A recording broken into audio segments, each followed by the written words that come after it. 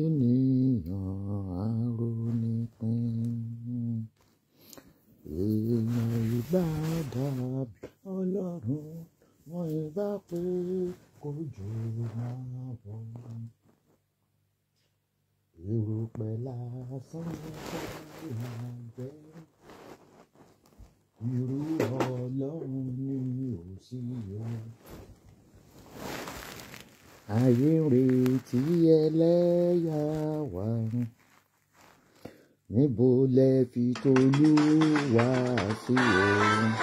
Adé la fi mọ ba, ìlẹ̀kẹ̀ la fi mọ́jòyè. Bàbá wa sọ̀rọ̀ nípa ilé-iṣẹ́ tó ń ta pure 18 karat, 21 karat àti 22 karat Italian gold. Èyí tó jẹ́ ojúlówó. Ilé-iṣẹ́ Bọ́lá gold underscore souk ni mò ń sọ nípa rẹ̀. Káàkiri àgbáyé ni wọ́n ti ń ra pure 18 karat, 21 karat, 22 karat Italian gold. Nílé-iṣẹ́ Bọ́lá gold underscore souk. Original gold jewelries tí wọ́n ń tà ló jẹ́ kó stand out yàtọ̀. Sáwọn gbàtú ẹ̀yọ̀wọ́ sóbí tí wọ́n ń ta bàrúfù káàkiri. Kò sí tàbí ṣùgbọ́n nínú ọ̀rọ̀ wọn. Gold tí wọ́n bá tà fún yín kò sí àṣàdànù níbẹ̀. Àwọn ènìyàn pàtàkì ní society ni wọ́n ra gold nílé iṣẹ́ Bọ́lá gold underscore souk. Kò sí disappointment lọ́rọ̀ wọn. Gbogbo jewelries tẹ́ fẹ́ lò ní patí ẹ̀ ṣe kàn sílé iṣẹ́ Bọ́lá gold underscore souk. Tẹ́ ẹ bá ti ń dòde àríjá ni wọ́n máa wò pé ibo lẹ ti rí àwọn jewelries tẹ́ lò tí wọ́n á sì rí ní ẹni pàtàkì àtẹni àpọ́nlé. Ìwọ náà gbìyànjú láti darapọ̀ mọ́ àwọn olóríire tí wọ́n ra pure 18 karat, 21 karat àti 22 karat Italian gold nílé iṣẹ́ Bọ́lá gold underscore souk.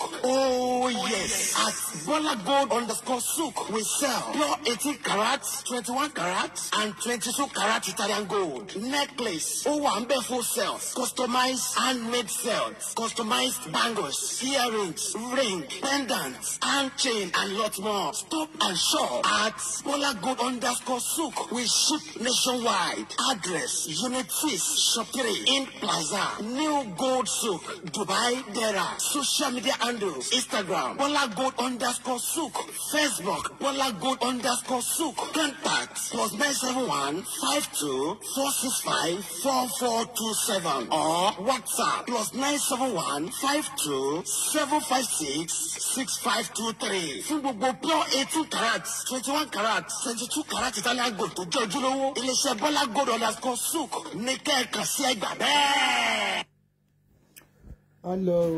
Hello, beautiful people. Ṣàlàáfíà ni gbogbo yín wà. A ní gbọ́ irú ọ̀fọ̀ fún ìkọ̀kan nínú gbogbo wa. Mo kàn tiẹ̀ wá jókòó, mo wá wọlé ayé ọ̀hún. Àwọn èèyàn kú nínú oṣù April yìí gan-an. Ẹnìkan náà tún kú sínú plane. Àwọn èèyàn kú nínú oṣù April yìí ni o. Ló sì jẹ́ kéèyàn máa kọrin yìí nígbà gbogbo. Ẹni bá mórí Jésù kó bá mi gbé ga ọpẹ́. Ẹni bá mórí Fàdà kó bá mi gbé ga. Ògbìgbà tí ń pa ẹlẹ́ṣẹ̀ mójúbà rẹ̀ ó wà. Láyé lọ́run kò sẹ́dá tó dàbí rẹ̀ o. Ọba tí kò jẹ́ kìjì ayé gbé wa lọ. Social media ò tiẹ̀ wá jẹ́ ká ní àròjinlẹ̀ mọ́. Kò jẹ́ kéèyàn tiẹ̀ mọ̀ wípé mo wà láyé, mo wà láyé. Ọpẹ́ ló yẹ. Ọ̀pọ̀lọpọ̀ ló ti kú ní ìpọ́njú má ba ṣe tán sì ń sunkún lé wọn. Kọ́lọ́run kó bá wa tù wọ́n nínú. Tomorrow during the day, I will come online to talk about death. What is death? Ṣé n tó yẹ kéèyàn máa sunkún sí ni àbí nǹkan tó yẹ kéèyàn máa wá lò ní wípé ikú o. Ẹ káàbọ̀. This is a very brief one. Kọ́lọ́run kó má gba ojú ní ọwọ́ wa. We talk on something that is on social media. Once something is on social media, Esabod will talk about it. Mo rí show tí arábìnrin Folatinubu ṣe. Mo rí show tí ó ṣe. Folatinubu ṣoríṣò tó ṣe yẹn ó dẹ̀ jẹ́ kí orúkọ tán pè ẹ́ kó ṣe mẹ́ ẹ lára. Orúkọ tí wèrè kó o lè dùnmọ́ta ń pè ẹ́ ó jẹ́ kó sọ mẹ́ ẹ lára. Ó jẹ́ kó ṣe mẹ́ ẹ lára. Torí wèrè Èkó àti làtìjígólò orí ẹja wọ́n sọ wípé kò sí bó ṣe lè ṣòwò tó lè jèrè. Mi ò mọ àwọn adviser ẹ o. Wọ́n ní kò sí mọ́ ṣe lè dẹ́ lókòwò wípé o mọ̀ kò wó ṣe. Ìtumọ̀ show tó ṣe lénìí nìyẹn, because I've been expecting people láti sọ̀rọ̀ point yẹn gangan to make a reference. That is why when you are watching a show, you need to absorb it. Absorb it in your brain. Absorb it in your brain so that you will remember. Ọjọ́ kìíní àná tí wọ́n dé lókòwò, ìyàwó ẹ̀ kékeré yẹn Lizzy Olèdùmọ́ta, ọkọ ẹ̀ náà grant interview, ó lóun mọṣẹ́ ṣe. Ọ̀rọ̀ tí ó ṣe lénìí ìtìjú pátápátá ni tó bá dé ní sọ fún. Ìtìjú wọn lè máa pèèyàn ní ọlọ́fun ràìràì. Ṣó yẹ kó má pa fún ẹ mọ́. You've been a very lucky girl. I don't know what else you want. So are you telling us that gbogbo nǹkan tó bá ní lórí social media kó máa fún ẹ lọ́fẹ̀ẹ́? Ibi tó ń gbé presently lọ́dọ̀ Ìyábọ̀ Òjó ó accommodate for free. Ó kàn sọ ṣoríṣò tó ṣe lénìí ó fi pass insult sí fún àwọn tó ń tọ́jú ẹ̀. Insult orí tí wọ́n sọ pé ṣé Ìyábọ̀ ò lè ra mọ́tò fún ni, ṣé Dorcas ò lè ra mọ́tò fún ni. Báwo ni okay ó ti ń ta ọjà bra kò ta bra fún over 2 years now. Àwọn èèyàn ló dé lókòwò tó fi bẹ̀rẹ̀ torí ò ṣiṣẹ́ rárá. Ó wá sọ̀rọ̀ ó wà rẹ́ni tó jẹ́ sí làákàyè wípé má lọ sọ báyẹn. You think to get money on social media is magical. It's not magical. Wọ́n accommodate ò sanwó ilé o. Ó sanwó ṣọ́ọ̀bù o. Ó tún dé lókòwò.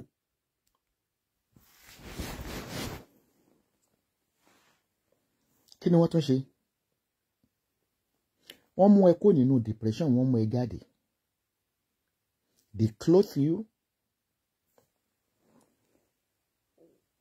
Wọ́n tún kọ́lé fún ẹ.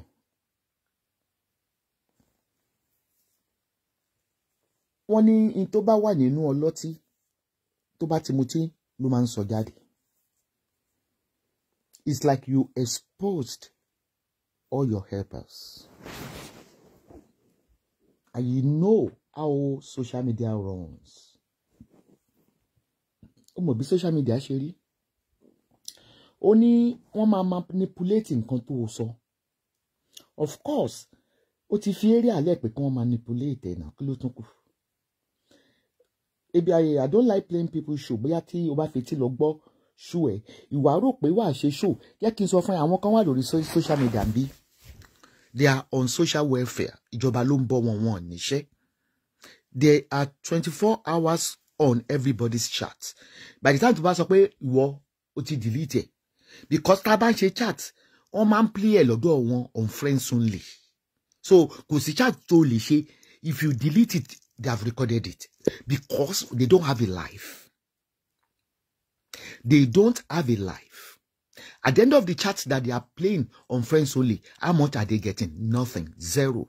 They don't have any job. If they have a job, how many team lórí social media tó máa ní backup show àwọn èèyàn lọ́wọ́? Can you show how professional some people are on social media? If somebody will be saying, I want to chat you 3 years, I want it 5 years. Okay. Oh, you know what is going on social media. If you say you don't know what is going on social media, we are lying. O ṣe show, o ní ìdí mọ́tò. Tó bá yá gan wá ní pé kàn ra ọ̀run fún ẹ. So you don't believe in your handwork. Wípé if I work, I will do it. So gbà tán ṣe gbogbo nǹkan fún ẹ free. Kó tún ra mọ́tò fún ẹ nídìí. It's like you are throwing a stone onto your feeders. Ṣéjọ́ tí ọmọ bá bẹ̀rẹ̀ òkòwò ló ń dìde ni. Tá bá fẹ́ sọ gangan ó yẹ kó ra mọ́tò lápò ààrẹ. Ọ̀rọ̀ láti ṣe mẹ́ lára pẹ̀lú show tó ṣe. Ó sanwó ilé, ó sanwó shop. Mi ò tí ì tó age of 19 mo kọ́kọ́ ra first car mi Ìbàdàn through iṣẹ́ tí mo ń ṣe. Ìyẹn kankan kọ́ ló rà fún mi. Age of 19 ni mo kọ́kọ́ ń gun mọ́tò tí mo ra mọ́tò fúnra mi. Èmi ò wá mọ̀ because I've been praying to God to give me a stone heart. Ebi go fẹ́ máa ṣàánú mọ́. Mo fẹ́ máa àwọn tó nídìí àánú wọn sí lórí social media at all. I would just call mo lè pé broadcaster wọn ní Lágelú nìbàdàn pé ẹ gbà ẹ fún wọn lówó oúnjẹ nìbàdàn. Ẹ lọ fáwọn tí ó sì lórí social media. Because mo rí pé kò sí oore téèyàn lè ṣe fún yín lórí social media. Ẹ máa ń fi ojú oníre, ẹ máa olóore, ẹ máa fi ń gúngi. Ẹ máa kò sí ni because tó bá ń ṣoore fún àwọn èèyàn lórí social media wọ́n á máa wọnú inbox ẹ pé kí ni ó ti kówó ẹ̀jẹ̀ ní kinní kan because èmi ò mọ nǹkan tí ó tó ṣe lénìí pẹ̀lú show tó ṣe yìí. Òun ẹ tí ó ra mọ́tò fún ẹ ó fẹ́ oore tí ó máa ní ẹ lára jọ Yorùbá lo ẹ̀ náà ó yẹ ṣé mo fẹ́ sọ pé òkè ṣe ọmọ Yorùbá ni ṣé o mọ̀ túmọ̀ tó sọ yẹn ṣá. Kí ló insinuate? What are you insinuating?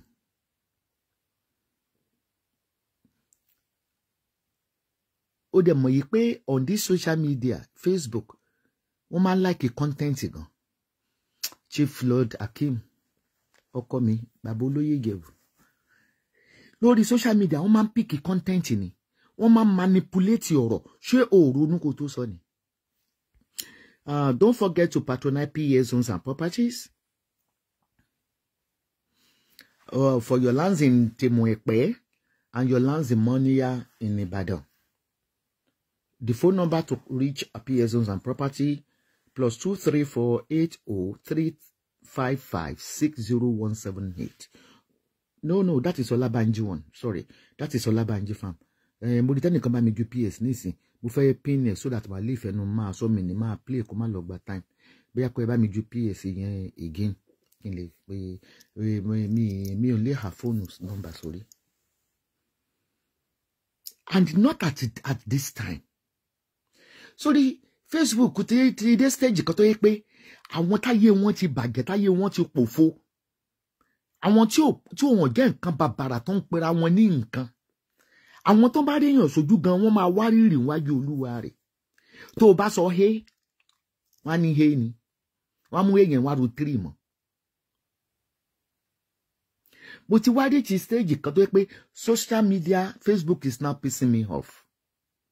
Nítorí pé kí ni àwọn tí mo ti mọ̀ tó ń wá bá mi ìfẹ́ ènìyàn mímọ̀ sọ̀rọ̀ àwọn èèyàn ńláńlá tó wá ń bá mi ní Nàìjíríà tó wọ́n wà lásán màmá ẹ fi ra nǹkan màmá ẹ fi panu àwọn ní báyìí ẹ̀yin ní mi ò mọ̀ Nàìjíríà ṣọpẹ́ yín lẹ wà ní kíá kìíní kan.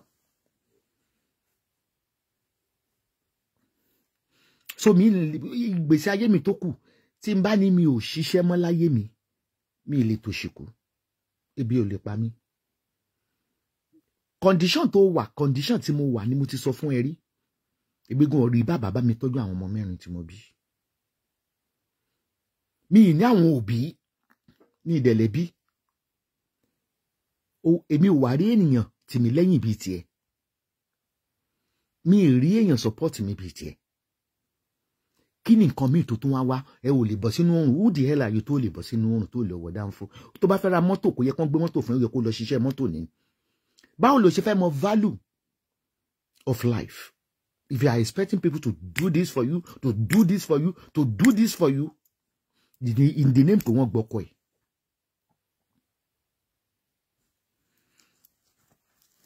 The first show tó kọ́kọ́ ṣe tó delete. I heard people playing it. But káwọn crop àti gbé lẹ́sẹ̀kẹsẹ̀. o fẹ́ orí ìnira. Kí ni ìtumọ̀ orí ìnira? If at all, let's say money doesn't come from Dorcas, she exposed you to the limelight. Ibi tó délé ni. Torí kò sẹ́ni tó mẹ́. Kò sẹ́ bí kankan tó mẹ́. Blogger ló push débi tó wà lẹ́ni. Olóò ní ìdí mọ́tò. Ó ga o. Ó gba ilé ọ̀fẹ́. Ó gba ṣọ́ọ̀bù ọ̀fẹ́. Ilé tó ń gbé lọ́wọ́lọ́wọ́ ọ̀fẹ́. Ó tún ní ìdí mọ́tò ọ̀fẹ́. Ṣé wọ́n náà lóògùn wà ní àbí kí ni nǹkan tó lò wà náà? Wò bọ́n ṣe wá bẹ̀rẹ̀ sí ń táàmù ẹ̀. Wò bí àwọn ìta ṣe ń gbé mọ́tò ọjọ́ sí kìíní kan ọjọ́ sí. Ní tó ṣe yẹn ò dá o. Gbogbo yẹn ò tiẹ̀ wá dùn èmi. Òru bọ́n ṣe mú tí Ìyábọ̀ mọ̀. Ṣé ká wá sọ wípé oore tí Ìyábọ̀ Òjó ṣe oore ẹ̀dẹ́ ni fún ẹ? O gbọ́ tí wọ́n ní Ìyábọ̀ ní mọ́tò tó pọ̀ ní kó gbé kan fún ẹ. If there is something don't beat ẹ nínú, say it out. Stop beating around the bush. Olabanji farm. It's lot of fish investment is $500,000 naira. You will get 80,000 every 6 months. Poultry, 1 million profit. You will get 180K. Contact Olabanji farm. Ó ti yẹ kí profit mi gan. Ó dà pé oṣù tó ń bọ̀ lèmi náà máa tún gba millions mi. Máa kúkú tún fi hàn yìí máa ti san. Contact Olabanji on +23480-355-60179. Ẹni tí àwọn èèyàn tó ń text mi tí mo fi hàn yìí lánàá tó ní àwọn tí ń gba profit àwọn. Irú advert oní million tó ń bọ̀ yìí ní ìsìn. Bó ti sọ fún wọn pé kọ́ńtì ẹ̀mọ́tò ẹ̀sánwó yẹn fún mi lábúròdù kó lọ bá mi kó gbogbo ẹ̀ fún 25 million yẹn kọ́ máa ń kó Fọlábànjí. Ìyẹn fọ́ọ̀mù tí mo sáyìn yẹn kọ́ máa mi kó kàn dà fún bàbá. Ó kàn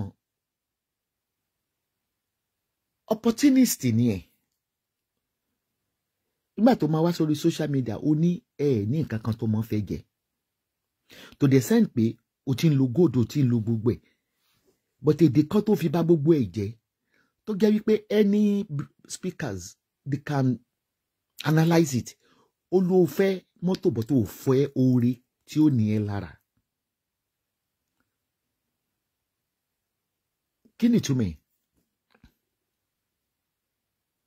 Ṣé àgbọ̀jú Yorùbá ni èdè tó sọ yẹn? Oore wo ló ní ẹ lára?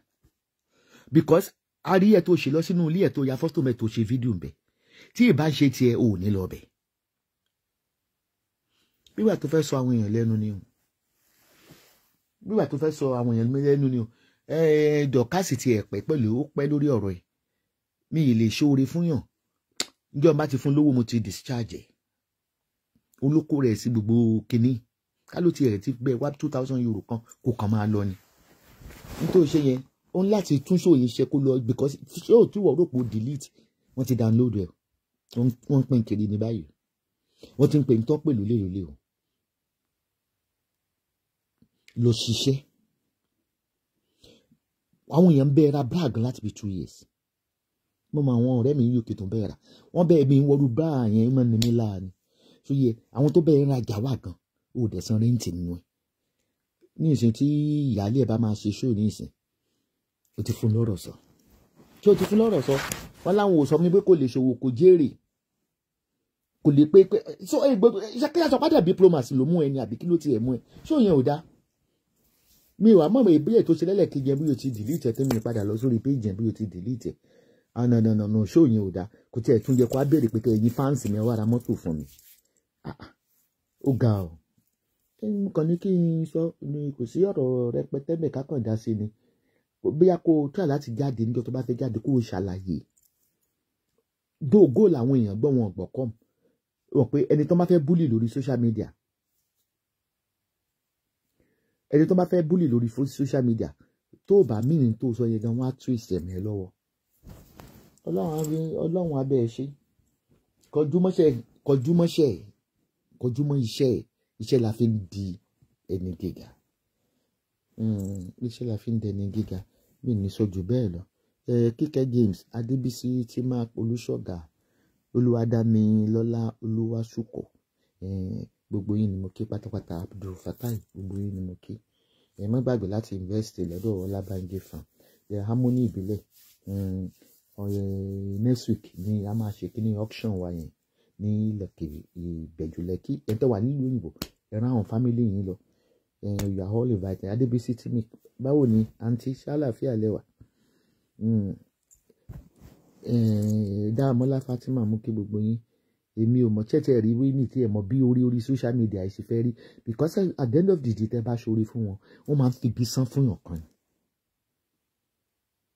Ǹlẹ́ o ajáyẹ̀ kínní mo ti ní pé kán bá mi wá fóònù nọ́mbà àwọn RS kínní tó máa ń ṣe kínní ajá ṣàṣìnà àbí ṣìṣìnà kọ́ ló ń kọ́ lánàá tó dẹ̀ mọ̀ pé ìyá ajá wà ń bí inú yẹn ló jẹ́ kọ́mẹ́ǹtì tí màá ṣe pọ́ọ́rọ́ ajá ló sọ ó ní kí wọ́n wojú ẹ̀ bó ṣe rí iná gàdà ó bẹ̀rẹ̀ sí ń bú ajá. Máa pe àwọn homeland security kan bá mi sọ pé oníṣàṣùnà kan olómutí yó ó sá kúrò ní ilé mọ́ bù ajá mọ́ òun mọ́ bù ajá mi pé ìyá ajá ni mí mọ́ bù ajá mọ́ tó wá sí yẹ ókè ṣìwáhà ajá ṣùwáhà wọ́n dẹ̀ náìsì gan wọ́n ju kékeré bẹ́ẹ̀ lọ bọ́ tójú wọn kàn máa rí rán gàdàn ni. Ibo gan àwọn grandchildren ni wọ́n láìkẹ̀ tó ní kí n bá wọn gẹ̀ẹ́tẹ̀ ṣùwáhà bá wọn gẹ̀ẹ́tẹ̀ ṣùwáhà. Èmi ò mọ kò sí ní tó bá yẹ̀ bá ṣoore fún èèyàn ọmọ Facebook yẹn at the end of the day kò sí ní controversy máa wà lẹ́yìn ókè ajá yẹn fo fẹ́ǹsì ni mélòó lè ra rẹ̀ tó fẹ́ fo fẹ́ǹsì tó bá fo fẹ́ǹsì nà lẹ́gbà ó nídìí ìbáwí ni aṣẹ́wó tó yù ní ṣùwáhà wọ́n kéré gan báyìí wọ́n dẹ̀ máa ń dàgbà wọ́n máa ń lóyún náà bó ṣe kéré yẹn ṣùwáhà máa ń lóyún bó tiẹ̀ kọ́ sọ pé àbí ó kó kúkú bá mi mú wá bóyá káwẹ̀wé odò fún tí bá ń fo fẹ́ǹsì bóyá káwẹ̀wé odò fún Oníkòyí mo dẹ̀ ń gbọ́ ṣùwáhà nígbà tó tún wá gbé pé kán wo bàbá ṣùwáhà ọ̀rọ̀ yẹn ó wá di pé ó wá ń yé mi bọ̀ díẹ̀díẹ̀ bóyá afọ́ lẹ́rán mọ̀ òwe pé sóòpù gbogbo yín dẹ̀ máa wà òkè orí Facebook yìí mi ò mọ orí Facebook yìí mi ò mọ orí Facebook yìí mi ò mọ̀ bí ẹni tó bá lórí ilé tó kọ́ yẹn gan mọ gbogbo ọ̀rọ̀ tá a sọ táwọn èèyàn sọ lọ ṣiṣẹ́ kó ra mọ́tò fún rẹ̀ agbówó àti rò pé big ẹ̀ ní airport ti arrive na 18 karat gold ló fi sétí 18 karat ṣe ní ló gbé sétí bó bá tiẹ̀ tọrọ mọ́tò ó yẹ kó wà diplomatic ó wà nínú márúwá ṣé èèyàn kọ́ ni márúwá wà fún ni.